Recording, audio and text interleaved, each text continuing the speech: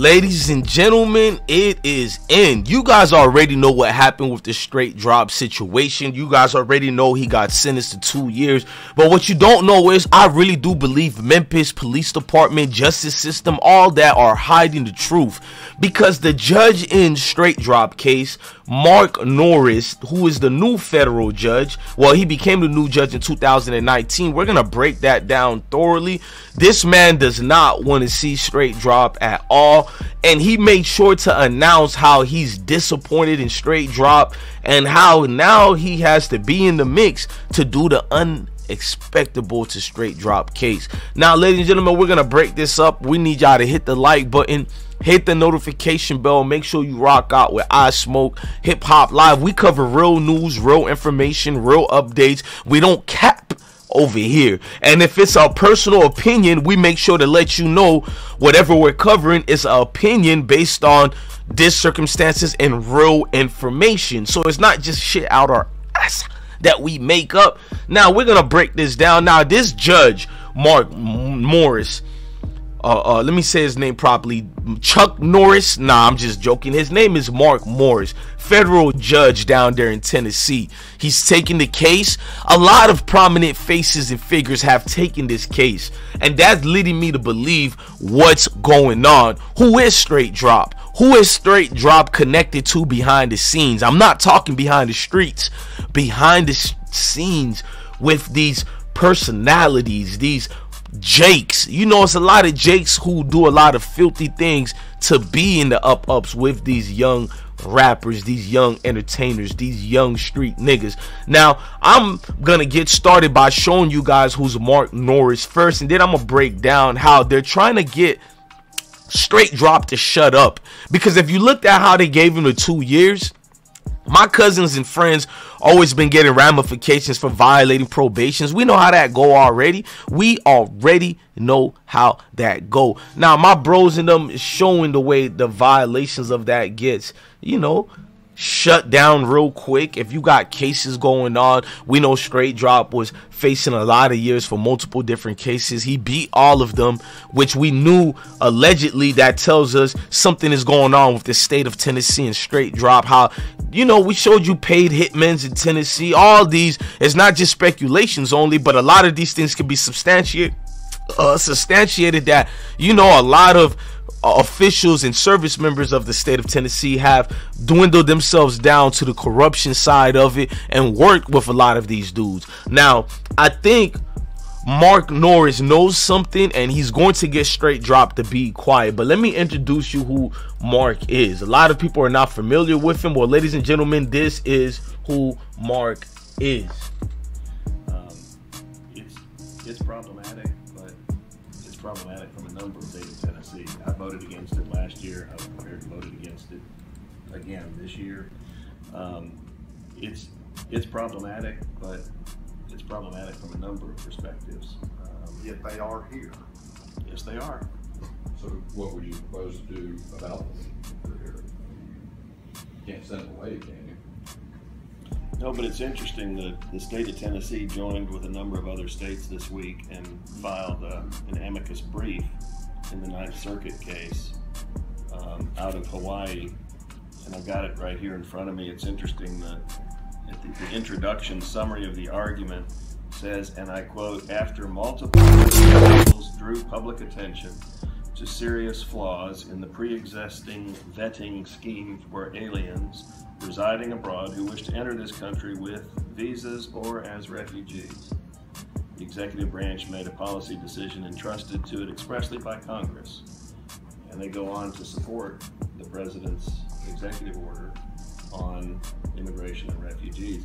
That was a very interesting sort of admission about the vetting process. Now that's slightly different than the tack you're on, but it's interesting. I mean, Now, my sister vets. some of you guys don't realize what you just watched in that video highlighting what's going on. This man, basically the Senate Majority Leader, Mark Norris, he's been named to the federal judge in West Tennessee, if you guys don't know, and that's West Tennessee, but still a federal judge presiding over young Dolph case as well. Now, he said he's ashamed of what Straightdroppp did. He's feeling bitter by it. Before I read more on Mark, let's read what he said about the Straightdroppp situation, because it's the point that he said, "I'm bitterly disappointed with Justin Johnson.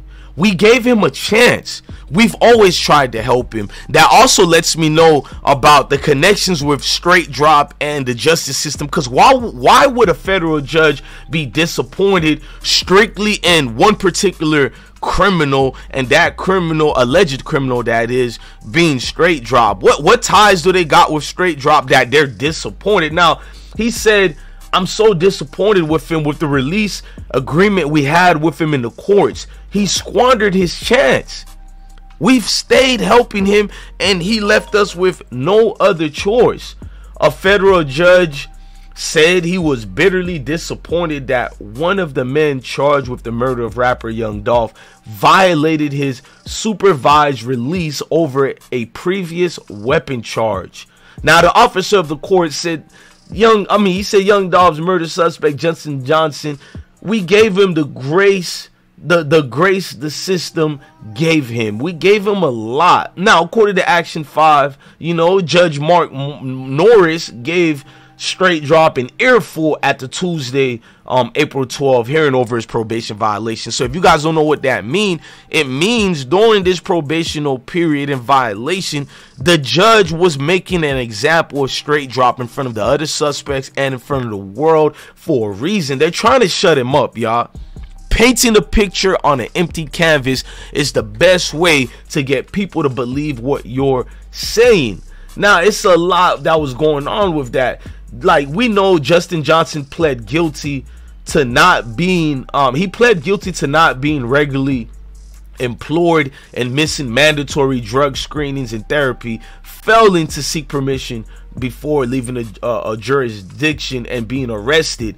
Now, they know he violated his probation, but they also should understand this is one of the most serious cases you're going to go through in your life.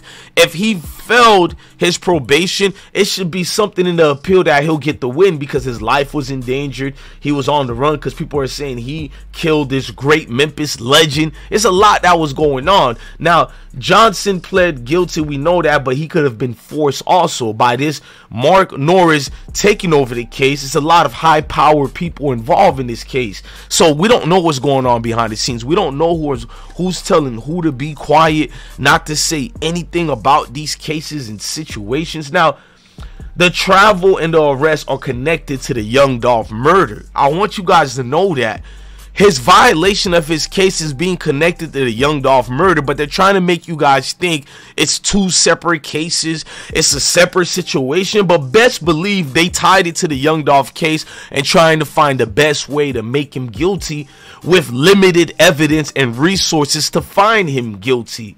Now, all the reports are showing that I'm correct about there's a situation going down there in Memphis. People are trying to make people hush up and be quiet.